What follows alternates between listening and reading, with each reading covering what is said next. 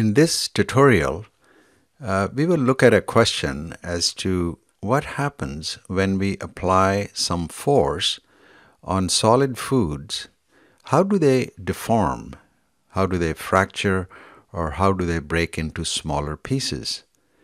We know that when we eat foods, we chew foods, in other words, breaking down the solid foods into smaller pieces. And also, foods break down further in the stomach. So, we will consider a solid food in the form of a rectangular prism. So, a three-dimensional representation here as shown. So, the height of this solid is L, and the area on the top and bottom faces is A, and we apply force from both sides.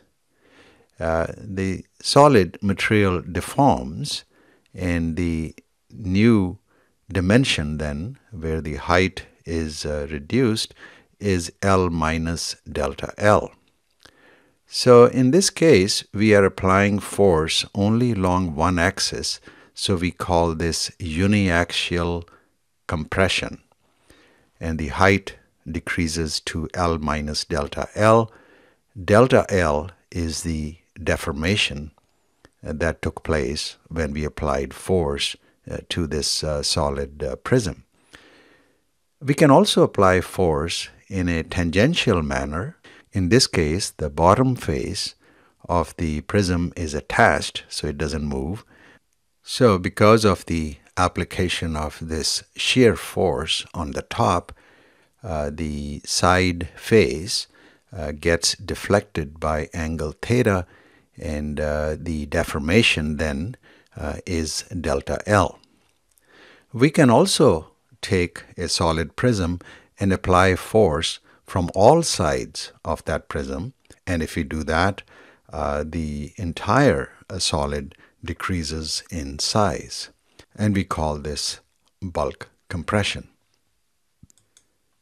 Another situation is where we take a solid material, let's say in a cylindrical shape, and if we apply force on both top and bottom faces, in other words, we are pulling it apart, so we are subjecting this material to tension, then the length L increases by the amount that it deforms. So the length will increase to L plus delta L.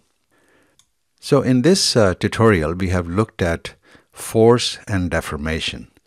Now in the following tutorials, we will look at other terms that are important as we describe the behavior of a solid material when subjected to a force.